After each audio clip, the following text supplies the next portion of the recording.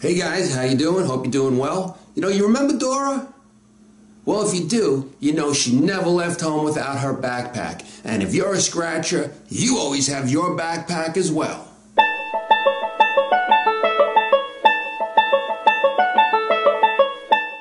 Man, I love my backpack.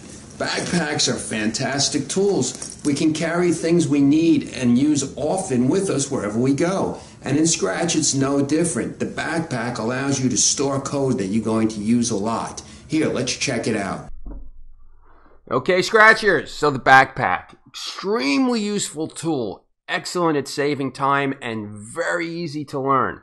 So if you look at the very bottom of your development environment, you see the word backpack and a little arrow in the middle that opens the backpack. So if I click this, I have my backpack, and you can see within my backpack I have a couple of scripts already. Now I've opened up the moving sprite tutorial that we did a few weeks back, and I'll include a link down in the description to this tutorial. And the reason I opened up this tutorial is because moving sprites with our arrow keys is something we do often, and the backpack is perfect for this. So the backpack is where you want to put scripts or code that you use often, so you don't have to recreate it every time you start a new project. So you may recall in this tutorial, we created two different scripts in which we can move sprites using the arrow keys. And moving a sprite with the arrow keys is something we use often.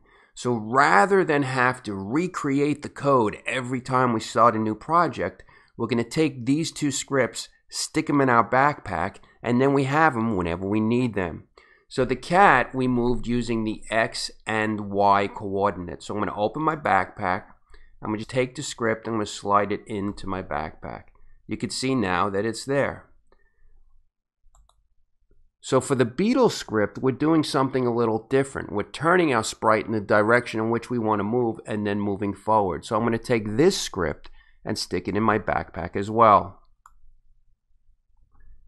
Okay, so now I have both scripts in my backpack. I'm going to open up a new project. I'll see you in a minute. So I've started a new project and haven't done a thing yet. So let's just assume in this project I want to move the cat using the arrow keys. So I'm just going to open up my backpack, grab the script I had just put there, and now if I click the flag, the cat will move. So now if I want to make it move the other way, I'm just simply going to get rid of this script and grab that script instead.